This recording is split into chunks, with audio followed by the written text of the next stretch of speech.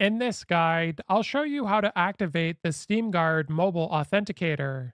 So the first thing you want to do is download the Steam app from the App Store, and then you want to open it up. From here, you'll be prompted to sign in, so enter your Steam account name and password and select sign in. Now, SteamGuard code is going to be sent to the email address associated with your account, so go ahead and grab that code and input it and press sign in. Once you're signed in, you'll see a shield icon at the bottom of your screen, and you want to select that, and then you want to select Add Authenticator. Then another code will be sent to your email address, so go ahead and retrieve that, and then select Verify Code. Then you're going to be given a very important recovery code, which I recommend you write down, and then you want to press Done. From here, you want to go to the sign-in page on Steam on your web browser or computer, and you want to tap to scan the QR code on your screen. So that's how you sign into your Steam account using SteamGuard if you have internet access on your phone, but if not, select Show SteamGuard Code at the bottom, and then if you show your SteamGuard code, you'll be able to use this to sign into your account, even if you don't have internet access.